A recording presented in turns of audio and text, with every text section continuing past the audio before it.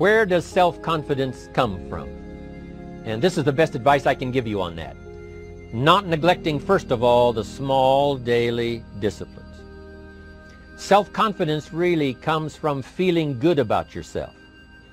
And one of the best ways to feel good about yourself is at the end of the day to know that you poured it on. You did your best. If you conducted a meeting, you did the best you could. If you made a phone call, it was the best phone call you could possibly make. If you wrote a letter, it wasn't a casual letter, it was your best letter. At the end of those kind of days, when you feel good about yourself, self-confidence starts to rise. You know that if you can have this kind of a good day, you can have another one the next day, and those days become the weeks become the months, and the month becomes a powerful year. Self-confidence comes from the lack of neglect. If you will not neglect to do the small daily disciplines, that's where self-confidence comes from. Part of good health is self-confidence. I know I'm going to be healthy. I take the Herbalife products.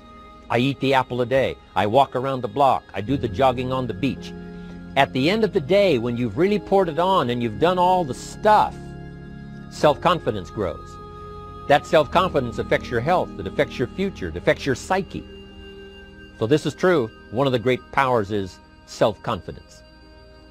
Self-confidence means willingness to do whatever it takes to achieve.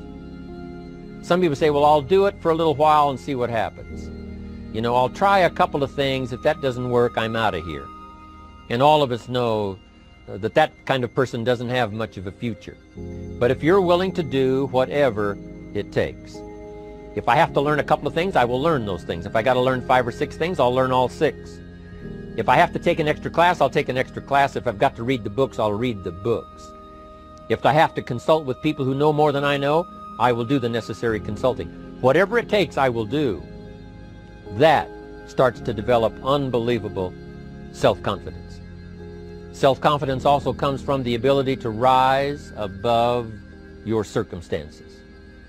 To rise above what happens, the petty little things, the discouraging things that would sink everyone else's ship except yours, that would cause someone else to quit early in the day, but you keep going.